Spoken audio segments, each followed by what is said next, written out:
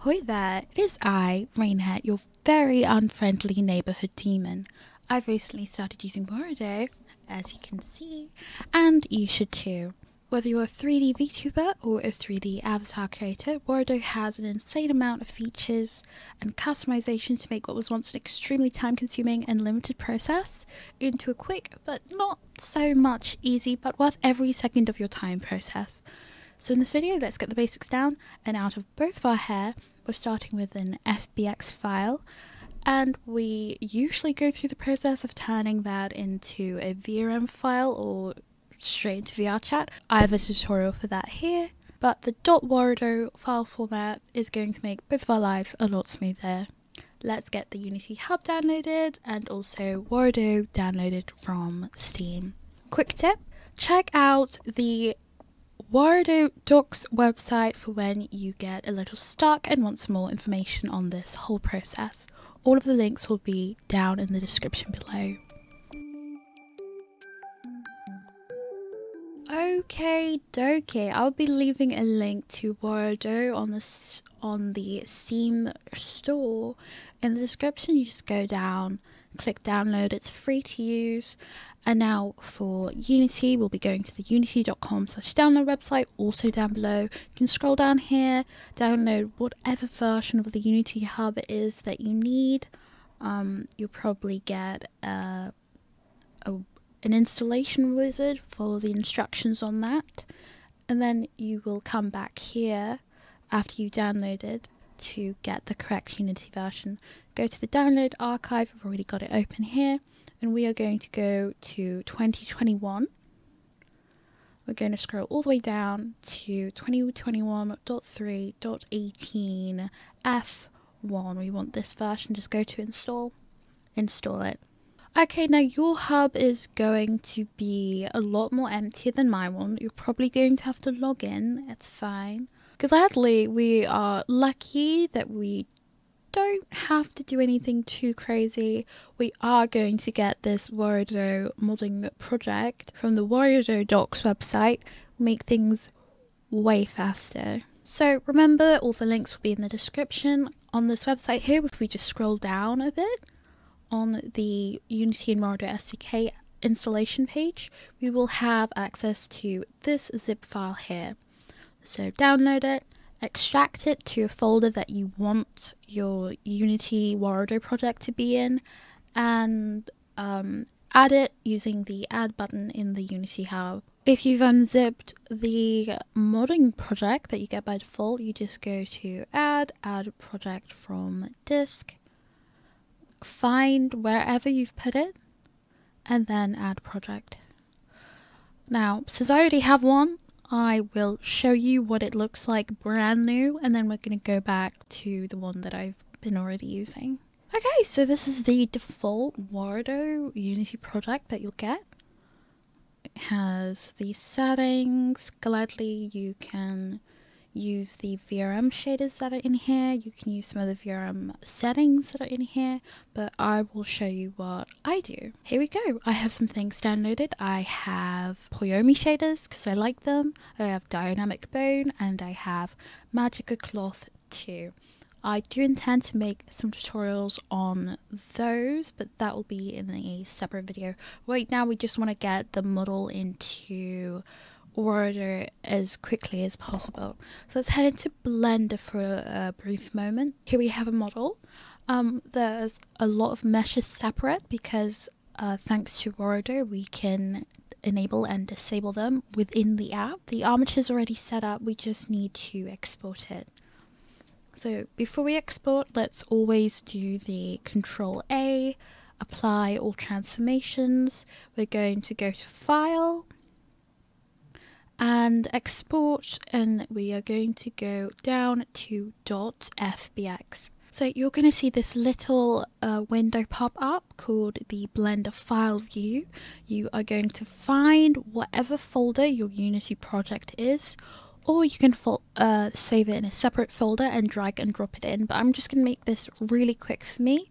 So I'm going to go into my modding project, I'm going to go to my assets, and I'm going to go to Rain 5 and the tutorial that we'll be doing today. we're going to go to this over here, apply scalings, and we're going to click FBX all. This should save you any problems with the blend shapes being slightly off. That's the only setting we need. We're going to save it and export FBX right here. Alright, back to Unity. So a lot of the things that we're doing right now are going to be very similar to things that we've done before. I'm going to go through this as fast as I can. So this is the model that we imported. You can also just drag and drop from your file explorer straight into this panel here. It's just a folder in the assets folder. So we are going to go to model. We're going to click legacy blend shape normals. We're going to click read/write and apply. We're going to go to the rig. We're going to put it to humanoid and we're going to click apply. We're going to go to the materials. We're going to click over here location and use external materials, and we're going to click apply. This should make a folder. As you can see here, there's a material folder. We're going to go back into rig, configure. And we want to make sure that all the bones are where they need to be. So we need the chest. Just going to drag and drop it over here. Everything else is fine. We're going to go to the head. I'm going to remove the jawbone. I'm going to click on the jaw and hit delete to get rid of the jaw that's in here. Make sure you've clicked on it first though. Left hand and right hand is fine. Okay, so everything should be fine here. There are some other settings that you can click on. So if it's not in the T-pose, you can click on the pose drop down menu and enforce T-pose. Mine is fine, so I'm just going to apply. We can go to muscles and settings and do a very quick test of how it's moving. Reset all, done. Now this model that we have right here, this is all configured. We can just drag and drop it into your scene. We want to set up the materials.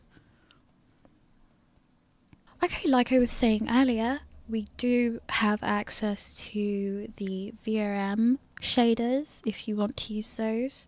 You just need to make sure you put the right textures into where they need to be. I'm going to be using Puyomi for everything. We're going to have a folder for the textures.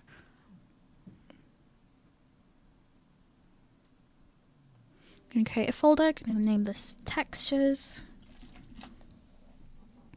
and put everything you need in there. I already have some of the textures, so I'm just going to grab those. Okay, so I'm just going to set up the material like so. We just need the body texture. I'm going to lock this. I'm going to go to textures, put the body in here, and leave that as opaque and lock it. Just like that, as simple as that. This is the head, so I'm going to lock that. Going to go to VRM, Mtune, go back to textures, put the head in there, and that's it. There are more things you can do, like outlines and stuff, but I already kind of have a tutorial on this. Well, I'm just going to fill this in quickly and I'll be right back.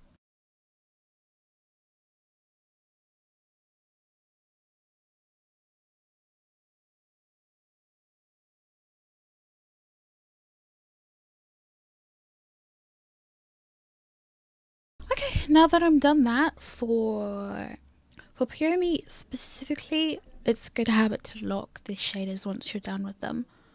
So I'm going to go into my material folder and lock all of these. You won't have to lock it if you're using VRM shaders, but I'm pretty sure you can use any shader that you want within reason.